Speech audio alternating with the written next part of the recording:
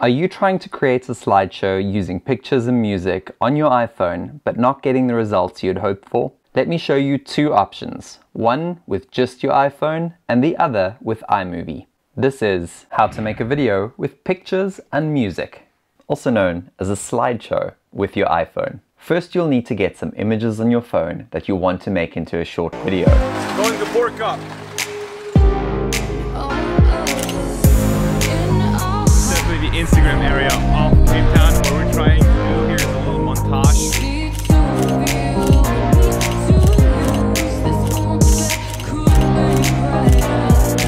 You're about to learn everything you need to know about making a video using your iPhone. My name is Dean Parman, this is Travelvids.tv, and welcome to our iPhone video editing tutorial series. Now, let's make a slideshow video. There's a super nifty way to view your photos as a slideshow with music on an iPhone just using the Photos app. Simply open your Photos app, select the images you want to include in your slideshow. Tap at the bottom here to see the menu and scroll down to the slideshow option. Automatically, your iPhone will create a slideshow with music.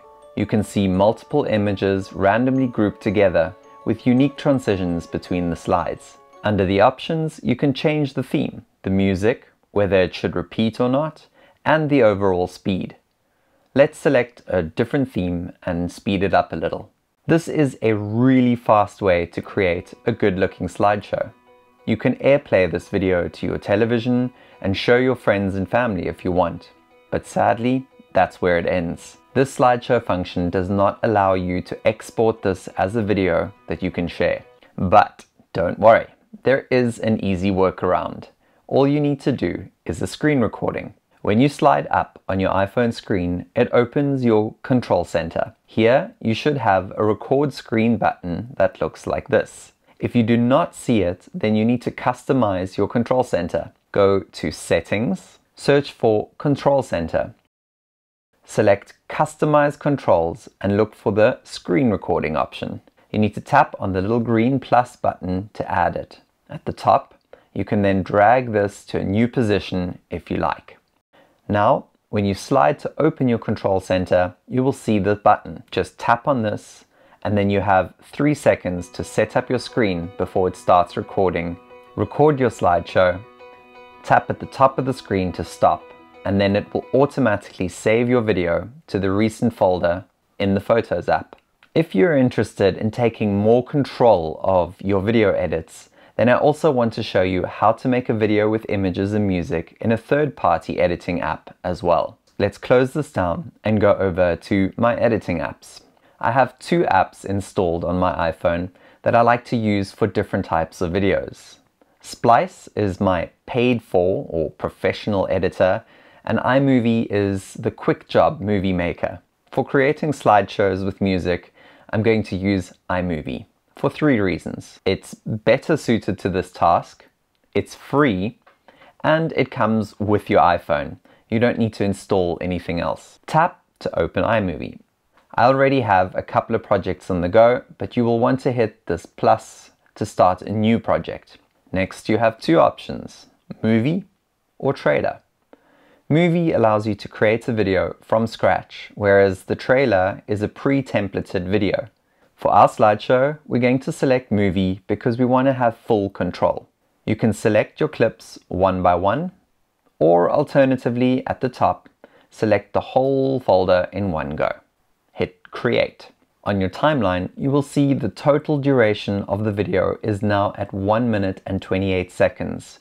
This is very long for a slideshow with only 15 images. You'll see that if I push play, this first image takes way too long to get through, and all the others are going to be exactly the same. Before I start trimming though, I want to add in the music. The music will have an impact on the length of the clips. Select the plus over here to open the media library. From here, you can import media. Choose the audio section. Your options are soundtracks, my music, and sound effects. The soundtracks option is a built-in music library in iMovie. If, like me, you prefer to bring in your own music, you can go to My Music and either bring in songs from your iTunes or, like in my case, from YouTube. Under Imported, you'll see some tracks that I sourced from a free music channel on YouTube. You can use a channel like this, for example, which has new tracks all the time, completely copyright free. Let's add in this track and have a listen. Good. Now we can shorten the clips to match the feel to the music. To change the image duration, we will need to trim the clips. Tap on the image to select it. Once it's selected, it will get a yellow border. At the top, you can see the current duration is 6.6 seconds. That's very long. And these are the Ken Burns controls. And we'll come back to this in a minute. First, let's just grab the yellow handle and drag this clip to a shorter length. I'm going to bring this clip all the way down to below 1 second. Let's see. And already that's much better. Now flip through all of them to quickly bring down the duration to a suitable length. I'm aiming for about 0.8 to 1.1 seconds per image. At this stage of the edit, I don't need to be super accurate. I just want to bring them down to be shorter. The entire video is now 29.6 seconds, and that's a lot better. Let's go back to the beginning and have a look at the Ken Burns effect now. Ken Burns is what you use to animate the image to get movement. You have the option to change the front of the clip to a beginning state and the end of the clip to an end state. As the video plays, it will transition between these two states. If I turn this off on the first two clips, for example, and play it, you will see the images are just static, and this is very boring. So on the first clip, I'm going to choose the start position to stay zoomed all the way out and the end position to be zoomed in. As this plays, it will change between the two. On the second clip, I'm going to zoom in and place her on the side at the start and on the other side at the end. And when I play, she will move from the one side to the other. Let's do one more. I'm going to start zoomed all the way in and then end zoomed out. And you can work your way through the rest of the video like this. By default, iMovie will add the Ken Burns effect to all your images automatically, but sometimes you want to enhance the movement to make it a little bit more jumpy. Again, this will depend on the type of music you use. The next thing you want to consider is looking at the transitions.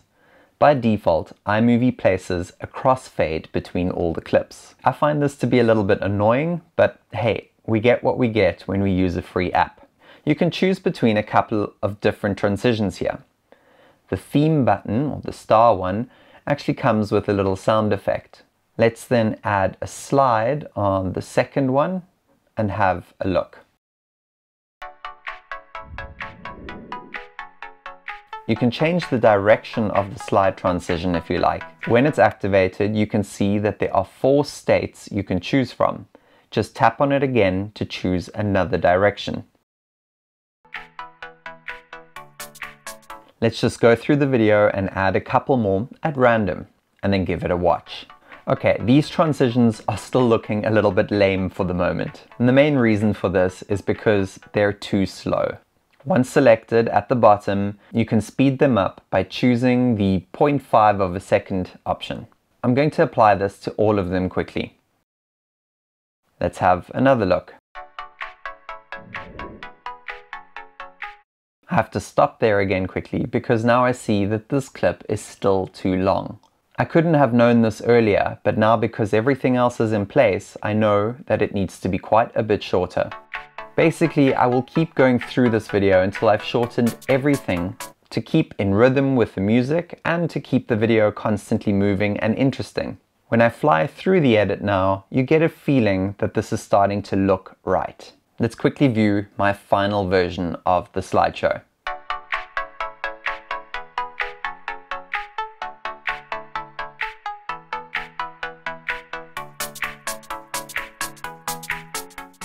And when you're done, just hit done.